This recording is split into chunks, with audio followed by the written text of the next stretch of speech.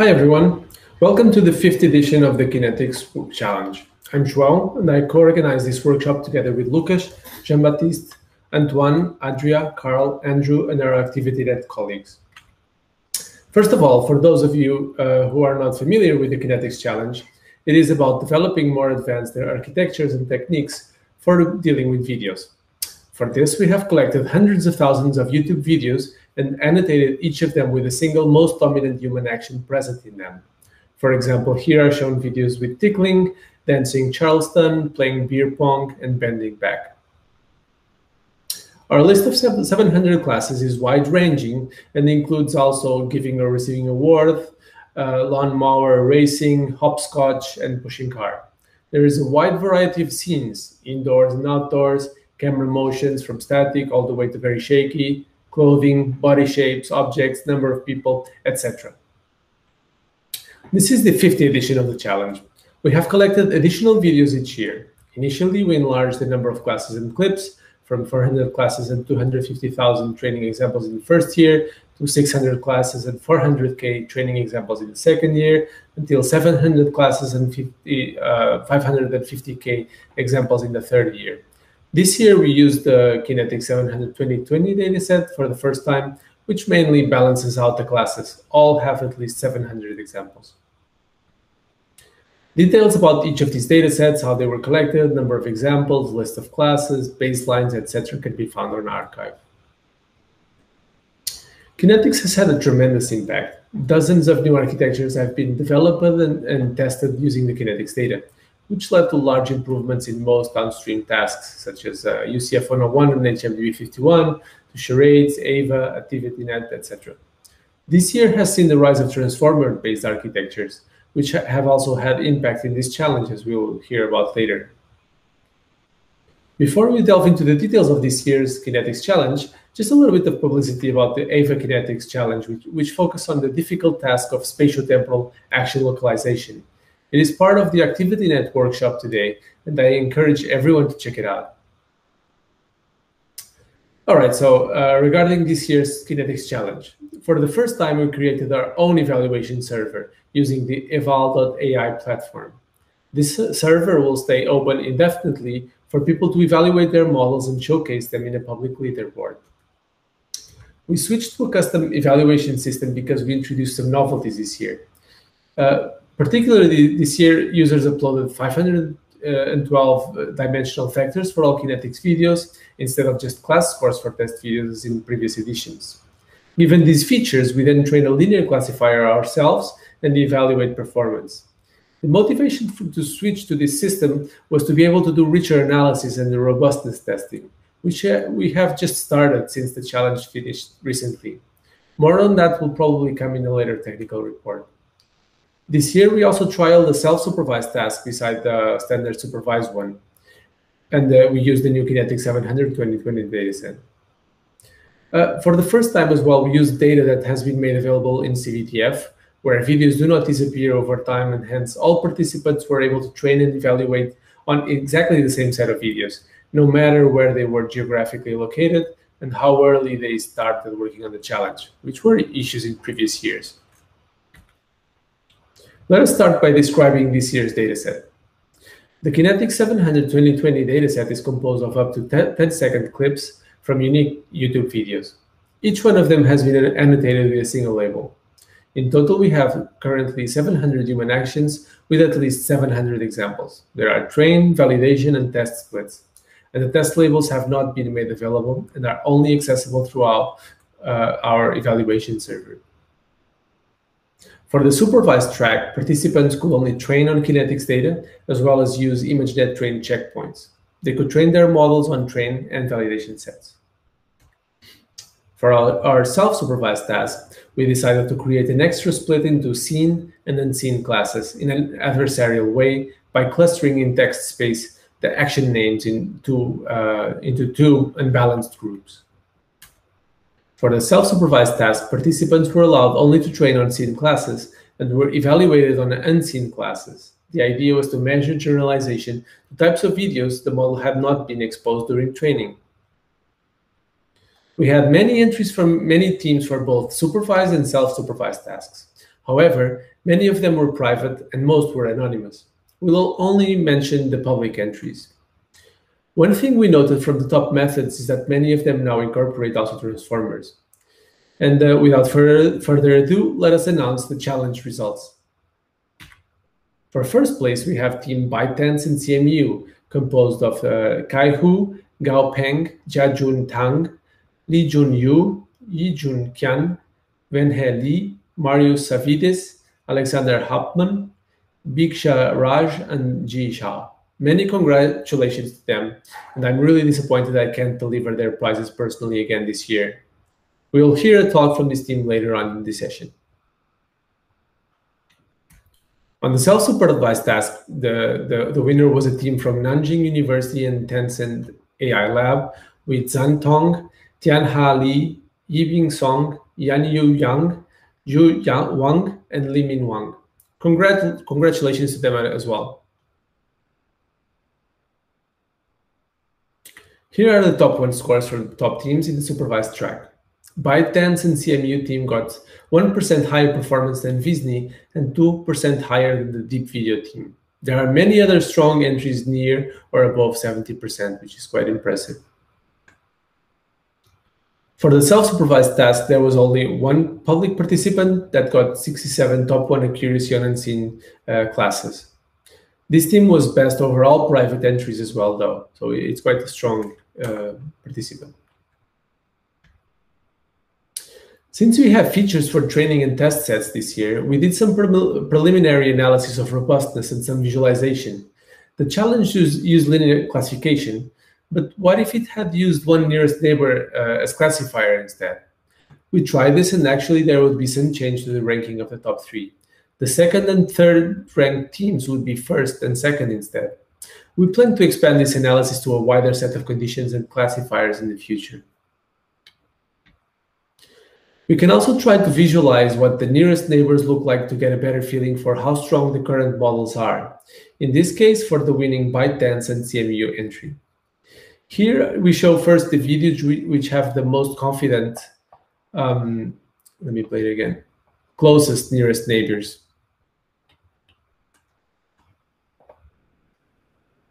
And that resulted in a correct classification in this case. On the left, we show the test video, and on the right, we show the nearest neighbor training video. The ground truth classes are shown below.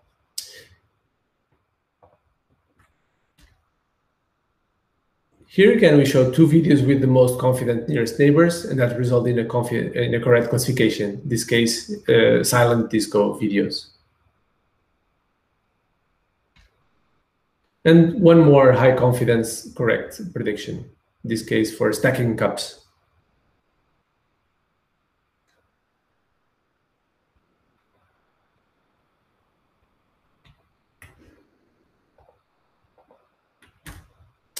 Now we show videos with high confidence nearest neighbors, but incorrect. Here the test video shows snorkeling, whereas the nearest neighbor shows a scuba diving. Note that both videos are quite similar. They show just the seabed for much of the time. So the confusion is natural.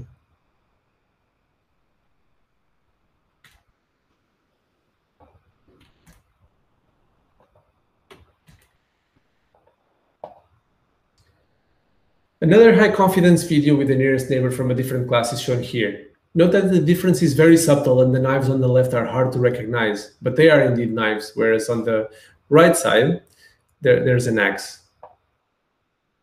So it's a different class. It's throwing axe instead of throwing knives.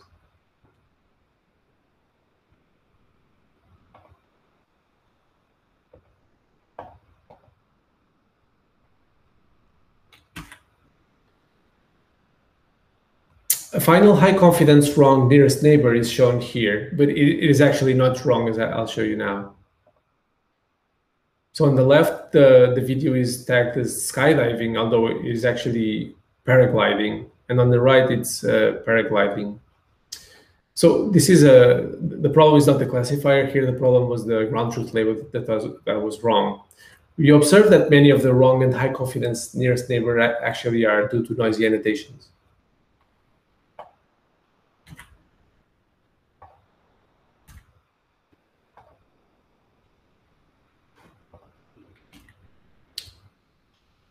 Now we switch to showing the videos having least confident nearest neighbors, starting with those that are nevertheless correct. Here are two videos of people arguing.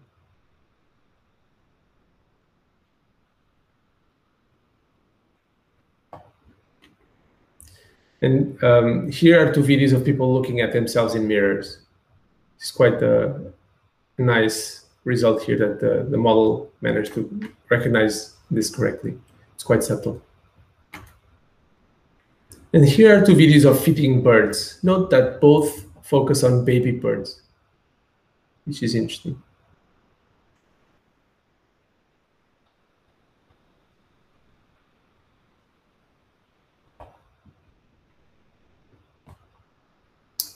And now perhaps the most interesting set of videos, those that show low confidence, wrong nearest neighbors. These may highlight where the models still struggle.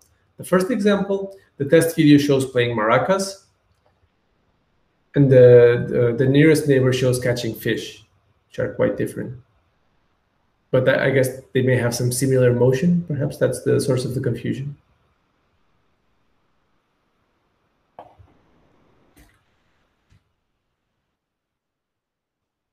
This video shows collecting garbage, but the nearest neighbor shows bending metal. Another clear misclassification.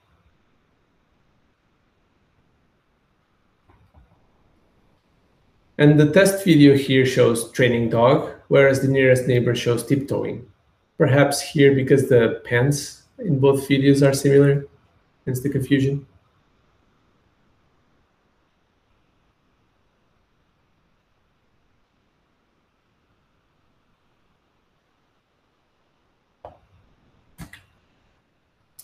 This is a very difficult example. The test video shows a kind of a pool, but people are using it to make a giant bubble. The nearest neighbor is a video of someone cleaning a pool instead. So it's just a difficult classification, really. And finally, in this video, let me remove the sound. The nearest neighbor of a cutting cake video is a barbecuing video. It is a clear mistake. So on the left, it's cutting cake, and on the right, it's a barbecue, some kind of corn or carrots.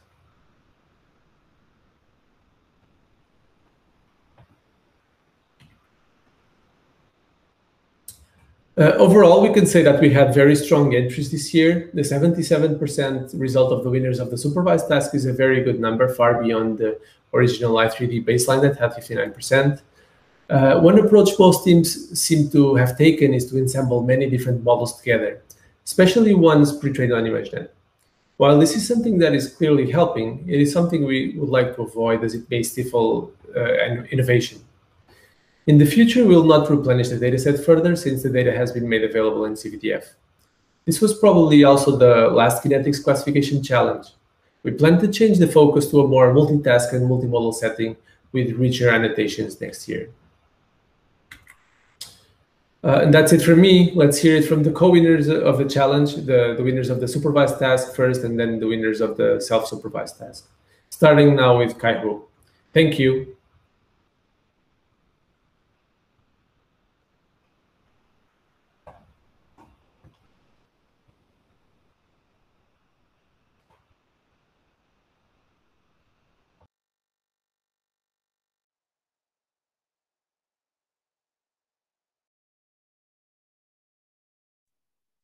Hello everyone, this is Kai-Hu.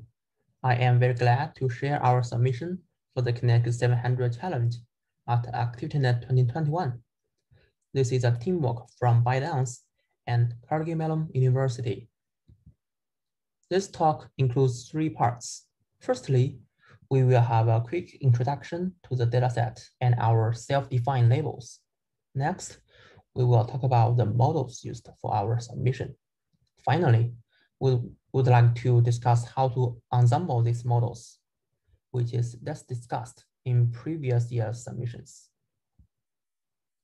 The Kinetics-700 2020 dataset includes videos in 700 classes.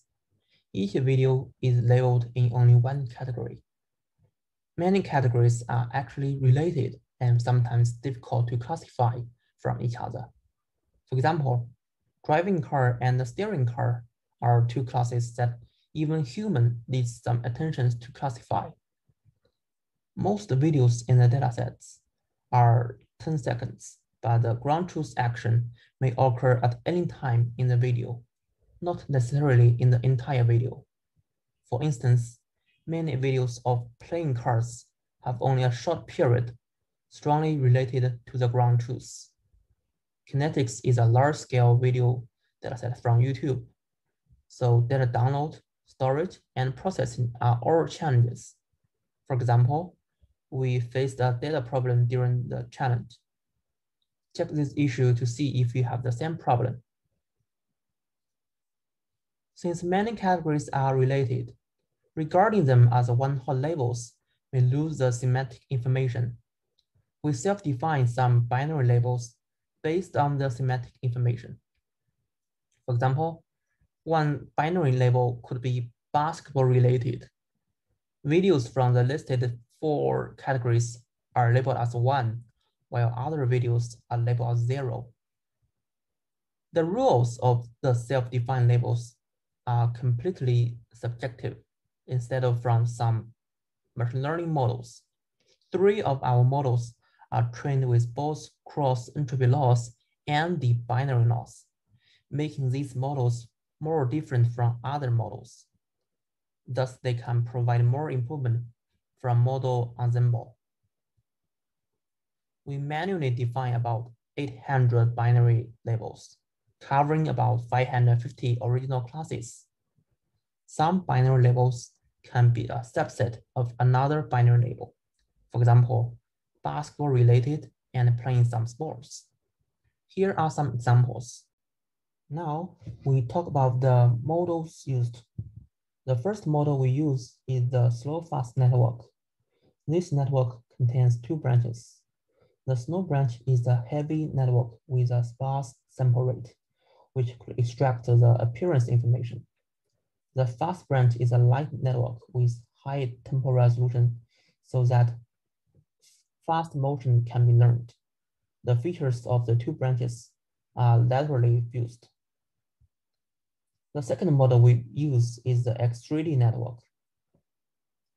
It progressively expands a 2D image architecture along multiple network axes, such as temporal duration, frame rate, spatial resolution, photo width, and depth.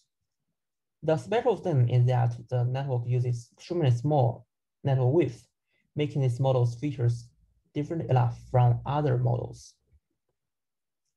The third model is Timesformer, a convolution-free architecture that entirely based on self-attention over space and time. Timesformer applies the transformer architecture to the video learning directly from a sequential of frame-level features. Another good thing is that a pre-training model of ImageNet 21K is available, which may bring good generalization abilities to the kinetics challenge. The implementation details of the first 3 models are all following from the official codes. Next, we use 2D models. Google's solution in the last year's challenge inspired us that 2D models are still significant for the Kinetics-700 dataset.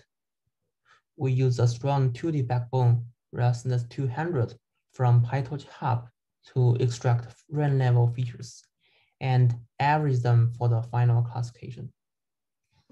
We also use the SC attention module in both channel and time dimension for temporal modeling in every other bottleneck blocks. We also explore the self-supervised model. We first train a 2D self-supervised model. The idea is from face recognition. We regard each video as one class, so there are 540,000 classes for the train set. We use ArcFace, a strong loss function for face recognition, to train this model. This will push features of different videos away from each other. Next, we inflate the 2D model to a 3D model and continue training in the CMCR approach. This model is originally for the self-supervised track. However, we face the aforementioned data problem and need to retrain our models. Due to the time limit, we gave up the self-supervised track and fine-tune this model with the ground truth labels. Finally, we use more modalities. We trained 2 optical flow models. The first one is TVL1 flow model with a slow, fast 101 backbone. However, this model's performance is lower than expected. So we also trained a 2-string model. The RGB string is initialized with the mentioned ResNet 200 network. The flow string is a i3D ResNet 50 model that takes web floats. We choose this model simply because we have some experience in previous CS challenges. Our audio model is the same as the CUHK since time submission in the last year's challenge that takes male spectrum as input.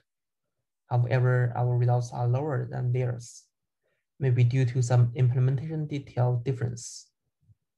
Finally, we discussed how we ensemble these models. We use the final outputs of the classification layers as the features. For training videos, we sample 32 clips, extract the clip features, and take the average. For the validation and test videos, we extract 96 clips features and apply a top 64 average pooling.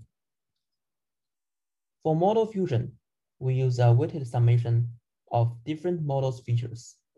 The weights are learned to minimize the validation loss in a cross-validation manner over 5 splits of the validation datasets. For the fusion of RGB models, we find that the weighted summation over the softmax outputs is better than the summation over the logits. By default, the weights are scalars. In other words, one model uses a single number as the weight. However, this is not the case for audio models and optical flow models. Audio models' performance is much lower than the RGB models. However, it can be better in some categories. Thus, category-wise weight is better than a single weight. That is to say, different categories have different weights for the audio model. The optical flow models are the same. We can find that the categories with larger audio weights are strongly related with sounds, and categories with larger flow weights are strongly related with the faster motion.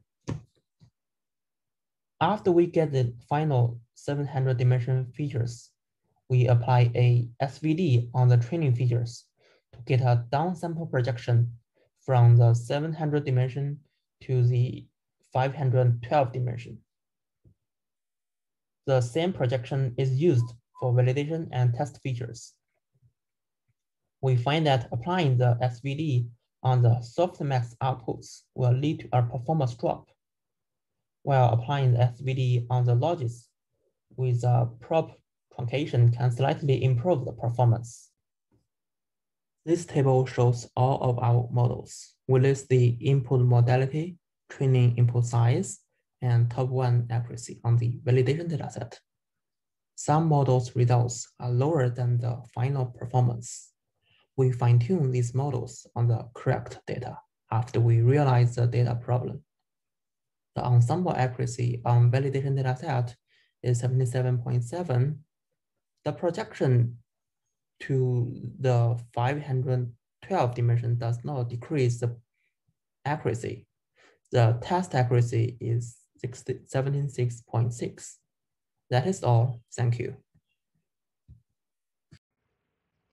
Hello everyone, we are the team NJU-MCG and Tencent AI Lab from Nanjing University and Tencent AI Lab. We would like to thank ActivityNet workshop organizers and the Kinetics-700 challenge task organizers for giving the chance to present our solution of the self-supervised track. Firstly, I will briefly introduce the dataset of the challenge. The dataset for this challenge is Kinetics-700 2020 version. It is a trimmed video classification dataset that every single training sample lasts around 10 seconds and belongs to one of the predefined 700 classes. We refer to interested audience to the paper cited below. It is actually not all videos can be downloaded now, so we list the sample number we used for the challenge here. For the first edition of the self-supervised track, the dataset is additionally split into two sets of classes, the seen classes and the unseen classes. The idea is to train the model on a set of videos depicting a given set of classes, but evaluate how well the representations generalize on a different set of classes. Then, the model is only allowed to be trained on the training and validation set of the seen classes without using any human annotations. Finally, a linear classifier is trained to evaluate the feature representation of the pre-trained models on both seen classes and unseen classes.